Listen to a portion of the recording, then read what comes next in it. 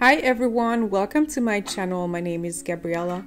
This is part 2 of what papers I recommend for using Stabilo Woodies.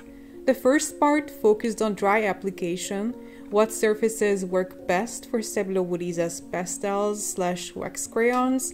In this one, we'll be looking at watercolor papers, and I'll also show you some speed paints that I recorded over the week specifically for this video. This is my watercolor paper stash that consists of samples of various brands and ranges that I have ready to make swatches and to try out new media. Here I'm picking out papers that I think would work well with Stabilo Woodies. What I'm looking for is a cold pressed surface with a medium tooth, preferably a mixture of cellulose and cotton. What I'm holding right now here is the Fabriano 1264 watercolor paper that has a very rough surface. I love this paper for Inktense and watercolor pencils. However, the Stabilo Woodies don't seem to dissolve at all on this paper, so I will need something a little bit less textured. I switched to Canson Student watercolor paper to create some test swatches. This is a 250 GSM cold pressed paper by Canson, manufactured in Poland for the Eastern European market. It's available everywhere here where I live. It's kind of a step down from the widely popular Canson XL range. It's lighter than the Canson XL paper, also a bit more textured than that, but altogether smoother than the Fabriano 1264. I feel like this paper has the right amount of tooth for this medium, but it also has a tendency to buckle a lot. So in the end, I decided to switch to Canson XL because that one has a better overall quality. I apologize for this footage. I recorded it late at night, so it doesn't have the best lighting, but hopefully you can still tell that the crayons are performing really well on this paper. It was really a piece of cake to paint this one.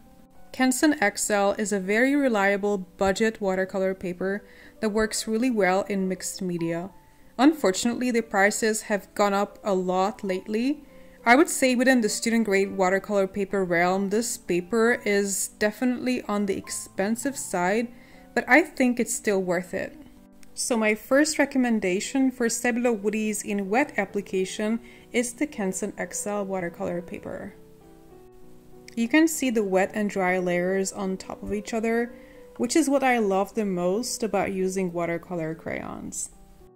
The second paper that I really enjoy using with these crayons is the Fabriano Studio cold pressed watercolor paper. It's only 200 GSM, so it's both lighter and softer than the Fabriano 1264. It doesn't buckle too bad despite it being a lightweight paper, and even though it's a lot more textured than Canson, the crayons still dissolve quite well on the surface. It comes in both 200 and 300 GSM versions, and the 200 GSM also comes in jumbo packs that are super affordable. This is the cheapest while still decent budget watercolor paper that I know. You can see it in many of my videos as I use it often. I especially enjoy using it with Staedtler watercolor pencils, Derwent Graphitint and charcoal, as well as the Stabilo Woody crayons. Of course, given the fact that it's more textured than the Canson XL, it's going to give a different effect.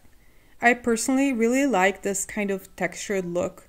I'll even deliberately leave crayon and pencil marks in my art rather than trying to dissolve everything because I like it that way, but it's entirely up to personal preference.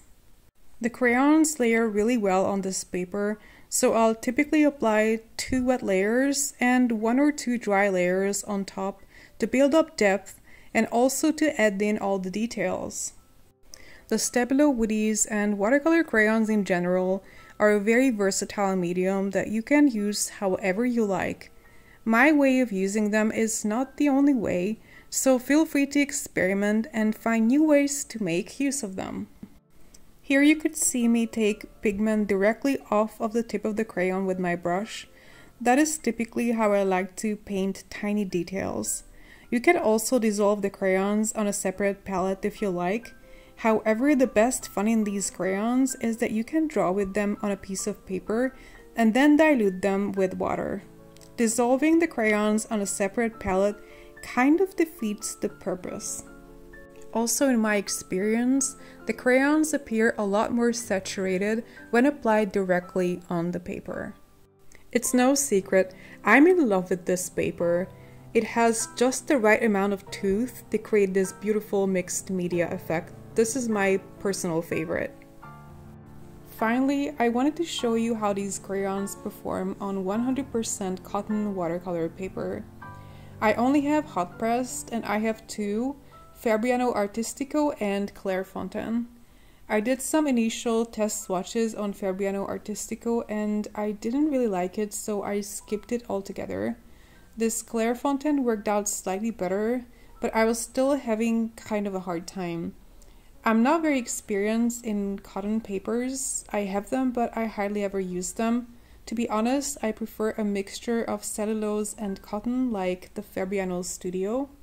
That's because of, instead of traditional watercolor fine art, I rather do mixed media, and in my opinion, water-soluble media dissolve better on a mixture of cellulose and cotton, but then again, that is just personal taste.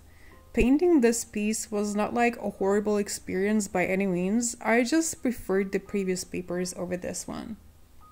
If you are more into 100% cotton papers, this Clairefontaine worked okay. However, on Fabriano Artistico, I was not able to fully dilute the crayon to paint a base layer like I wanted to. It's kind of funny, and I'm actually planning on making a video on it.